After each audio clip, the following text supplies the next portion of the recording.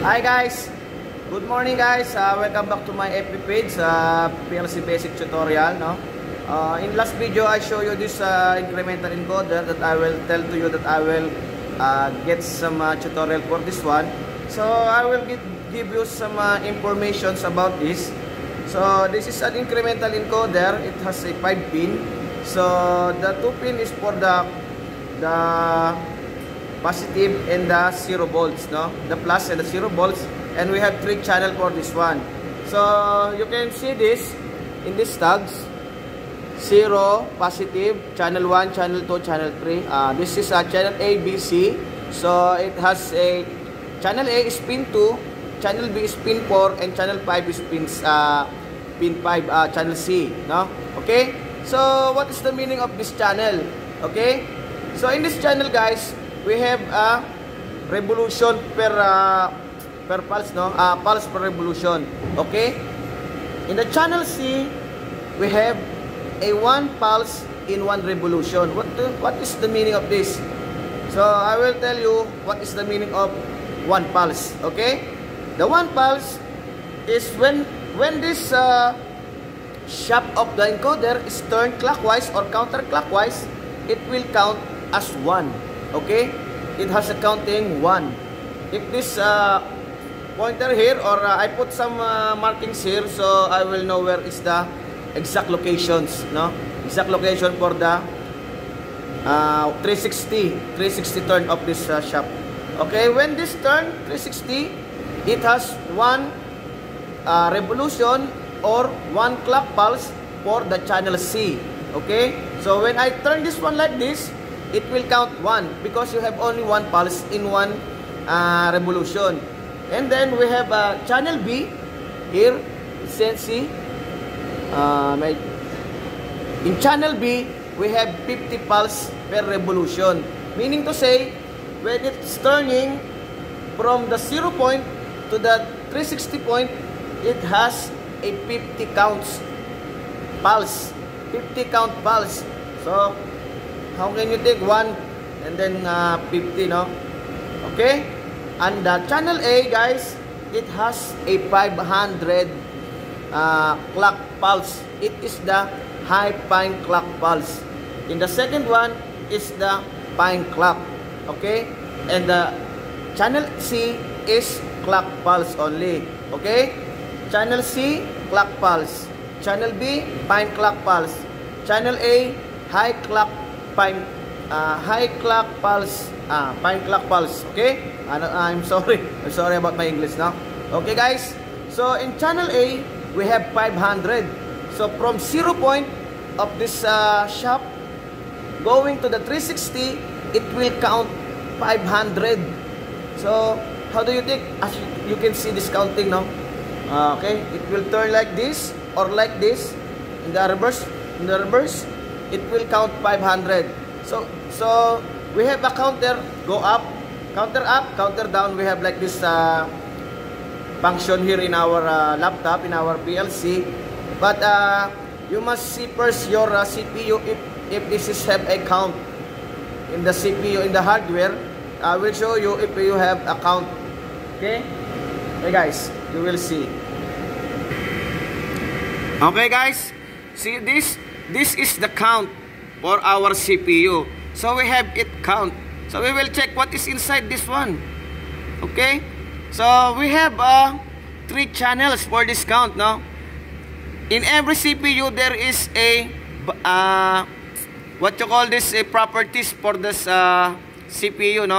It has the same other, but sometimes in 314C I see it 4 channel, but here this is only a 3 channels, but it can read a 30 kilohertz, 30 kilohertz pulse with modulation with 2.5 kilohertz switching frequency, counting frequency.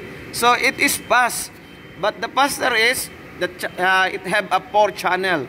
Okay, as you can see here, 0, 1, 2. So it is a 3 channel here for this count, and you can check it here. Configure this one, count continuously, count twice. Okay, count once, count periodically, frequency counting, pulse width modulation.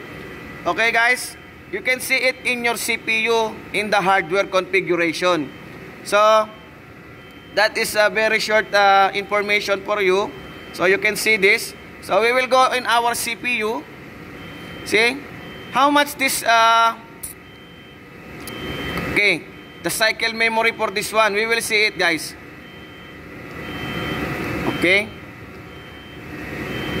cycle from communication is 20. Okay. So now, guys, I will show you some simple way how you can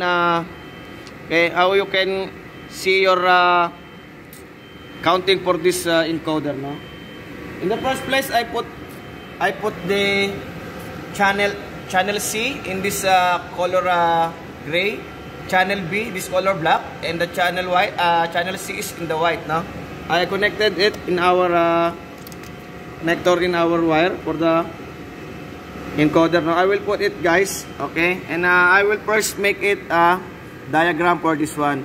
So I put the channel C in input 0.0, 0.0, and then we will put a integer function. Okay, so we will put integer function. So additional integers. This is an integers. Okay, I will put input MW0. Okay, and then count is only 1, the in. Okay, out will be MW0. Okay, after this one, you will put here a positive edge for the. This is very important, guys. No, this is positive edge. I will address it 50.0. M50.0. Wait. M50.0. Okay. And then after this, I will put a comparator. So we will see our count here. So I will put greater than equal. You will always, guys, check what is your beginning here. It's integers. So you will use comparator integers because we have comparator here real. We have real here. And what is this? Double integers. Okay.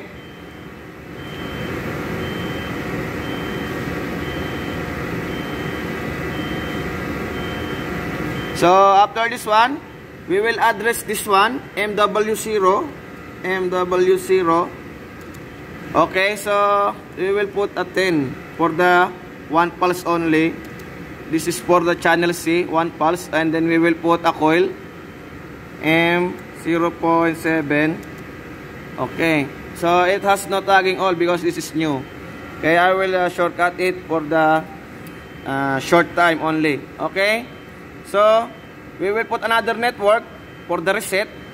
So I will put here a reset button, normally close, I0.1, and then we will put move. We will use move, guys. Follow my instruction. We will put move here. Okay, so 0, we will put input 0, and then output MW0. Okay, so that's it, guys. Okay, so I will now download it in our CPU. Okay, yes.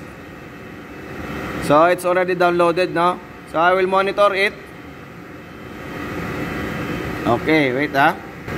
So now it's already monitored now. So we have here, I will press this reset button first now, so I will be 0. Okay, now it's 0 now. I will show you, I will turn the encoder, so it will count 1 for the channel C. Okay, wait. Okay, guys, I already put our encoder in our plug.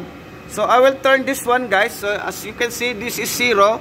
So I will turn it from here, from this point. I will turn it 360. So I will you will see this is channel C. It is only in 1 clock, in 1 revolution. It's only have 1 pulse. Okay, I will turn this one, guys. See, it's only one count for 1 revolution. So this is the channel C. So I will put again the channel B for the 50 clock pulse in 1 revolution. Okay, guys, I will change the address. I put this in the address I0.3. So I will put it there, guys. Okay, wait. Okay, guys, I already changed our address here, I0.3 for the channel B. So as you can see here, see, channel B, okay, it has a 50 clock pulse. Okay, so I will turn this, guys, again from this point, from 0 degrees to 360 degrees. I will turn it, and you will see it here, the 50 counting, no? So I will turn it, guys, slowly so you can see it.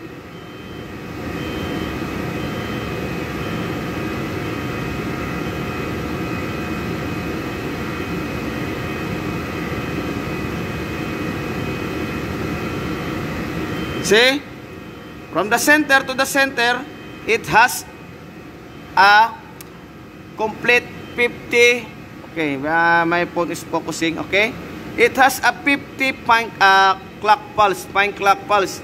You see, guys, it's the channel B that have a 50 clock pulse. Okay, so in the next address, I will put it in address I0.4. that we have a channel A with a 500 pine clock pulse. Okay, wait, guys. So okay, guys, so we have now here I0.4. so this is the address for the input of 500 clock pulse. So I changed it here, guys, 555 because we have 500 clock pulse here. So when it comes to 500 here, it will be reset, goes to 0, but I put it 555 so you can see it. Okay, so again, we are in the center, 360 degrees for the 0 degrees here. So I will turn it again, guys, slowly, so you can see it slowly. And I will turn our encoder. As you can see, it has counting now.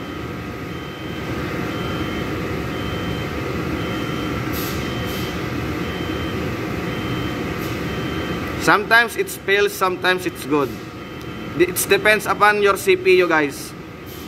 If this is have counting values here, almost there. Wait, I cannot move my hands.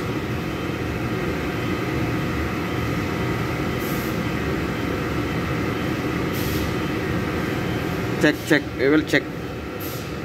So see here 503, but maybe I mistake, maybe a little move, so it's not more than in the center. Okay, so in one revolution it has a 500 pulse, it has a 500 count, so it is accurate, no? So that's the simple explanation for this encoder. This is an incremental encoder, but this is not the proper way to program this encoder. It depends upon the programmer. This diagram I only show you for the counting of the per pulse of the encoder. Okay, guys, thank you so much for listening to my explanation and for watching my videos. Thank you so much, guys. Goodbye.